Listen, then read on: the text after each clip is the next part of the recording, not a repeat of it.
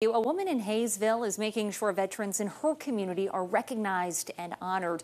For the 5th year, Annette Hartley and her daughter placed flowers at this military dedication space outside the library.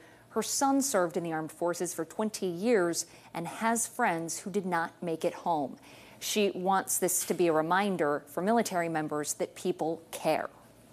Veterans don't get enough recognition, especially the ones that's passed away, and they need to be all included. Annette said she'll be back out for Veterans Day and at Christmas.